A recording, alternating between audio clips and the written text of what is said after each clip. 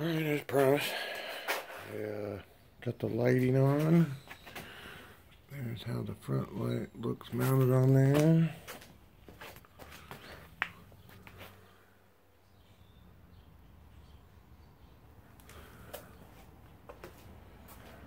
I ran the wiring down in there.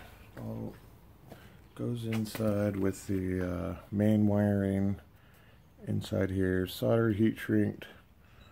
It's all nice. There's the back one. Just kind of hit it up underneath there. I painted the casing to the light black because it was just white and it just really stuck out. So that and the little frame that holds the light. Get up in there.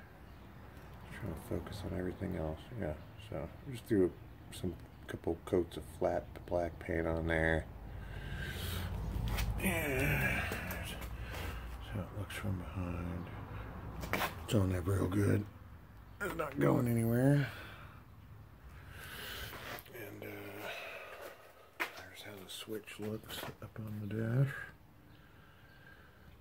Now doing this, I had to move my horn back up here, so the scary one. It just scares the crap out of people. Anyway, boop.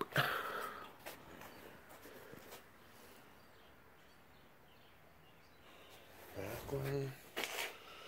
See how it's flashing out there. And all those are just running off my main battery.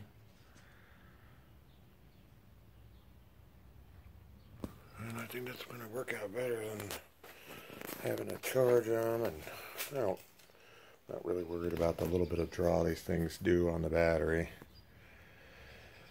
Yeah, that's how it turned out. This is where I put my cell phone. I would show you that, except I am using the cell phone right now. On the back of my case, it's a very slender bumper case. There's a cool little 3M thing that is permanently basically put on there. Been sitting here for 5 minutes, so it turned off. So anyway, I just slide it on there until you feel it click in, and I went for like a 15-mile ride the other day, bumps and everything, and the phone didn't move. So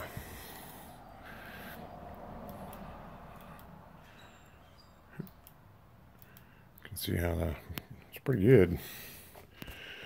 I may need to adjust it a little bit, but it's all together. Didn't really mess up my wiring too much.